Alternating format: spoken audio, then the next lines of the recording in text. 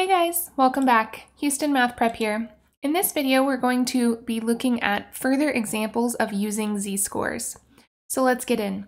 In 2013, a civil engineer graduating with a bachelor's degree earned on average $29,211 as a starting salary.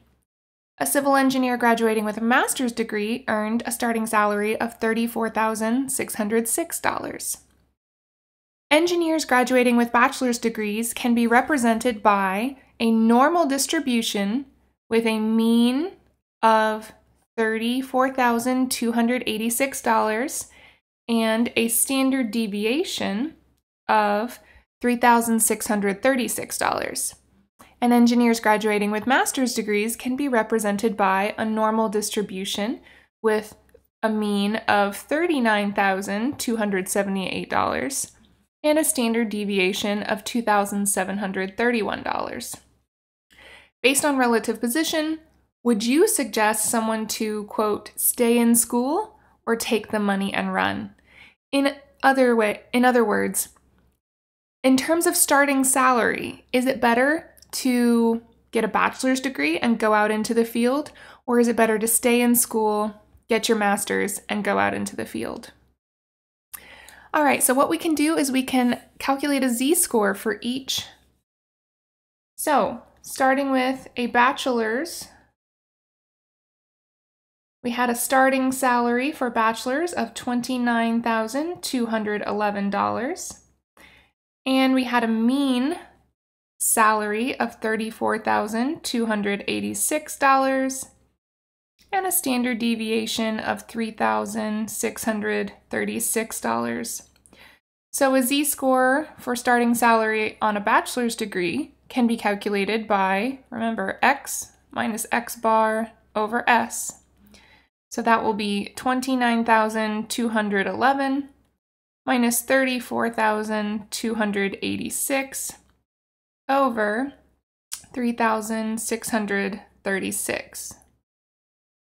Using our calculator there, we get negative 1.4 as our z-score.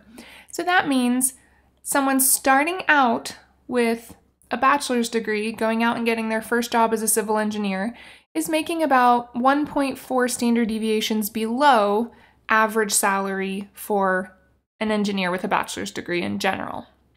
So obviously it makes sense that they're starting out below the average salary. They're just beginning, they have no years of experience, but how far below is what we're trying to compare. So let's do the same comparison for someone who has a master's degree. See how far below they start. So the starting salary for a master's degree was $34,606. The average salary for a master's degree was $39,278. And the standard deviation for a master's degree was $2,731. So using our z-score formula for master's degree here, we get $34,606 minus $39,278 over standard deviation of 2,731. If we calculate that, we get a z-score of about negative 1.7. So while the earning potential overall seems to be higher with a master's degree, it seems like they are starting further below the average salary to start. So based just on relative position of starting positions, it looks like you are better off going out and starting off with a bachelor's degree, for civil engineers in 2013 anyway. Another question that we can answer using z-scores is whether or not a particular data value is unusual.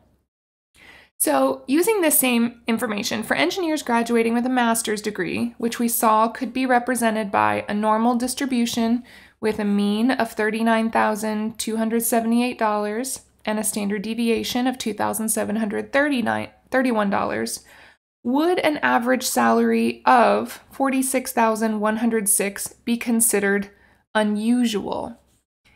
Now remember, when we were thinking about our scale, we considered between -2 and 2 usual, and anything outside of that was unusual.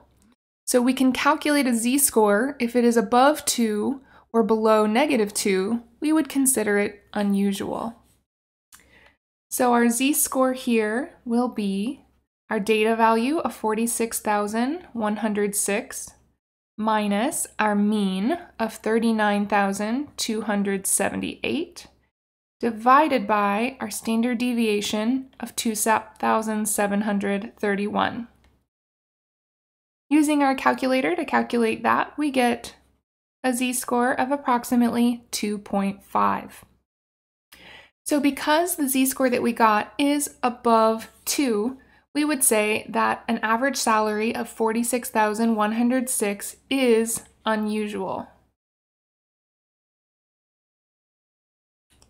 All right, guys, that does it for this example video on using z-scores. We'll catch you in the next one.